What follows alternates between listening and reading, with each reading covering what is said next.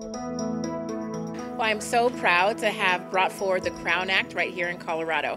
House Bill 1048 will ban discrimination based on ethnic hairstyles across Colorado. So our team has been working behind the scenes on leading the work to advance anti-hair discrimination legislation known as the Crown Act on behalf of Doug and the Crown Coalition. We're proud to have facilitated the Crown Coalition's support of the passage of the Crown Act in California, New York, and New Jersey. It was through conversations with my manager, my direct manager there, that let me know, and she let me know at the time of her departure from Hertz, that she was worried about my longevity there because the area manager had an issue with my appearance, specifically my hair.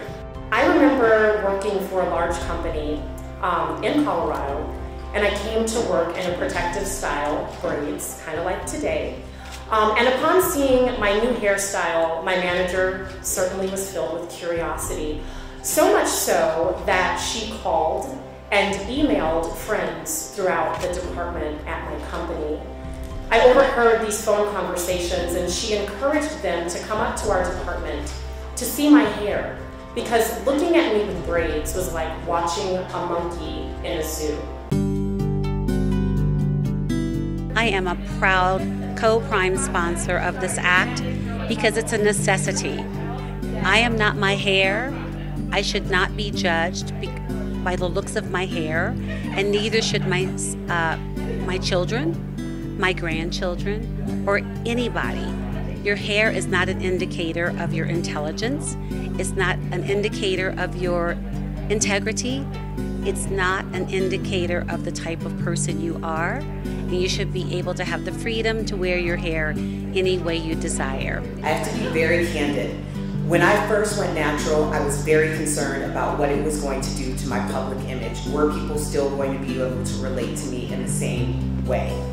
My numbers digitally have exponentially grown. People are more connected with someone who is free to be themselves than someone who's trying to be a cheap version of what everybody else wants them to be. For many of us, it's not only social, but it's political.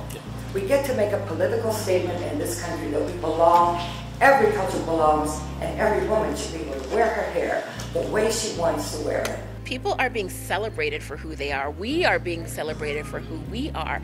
And it's time that the laws change too. This bill will have to pass by the end of session, which is May, but we are hoping that it passes much sooner.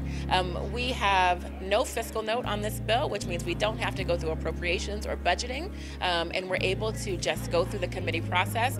It could take days, it could take months, but it will happen by the end of May.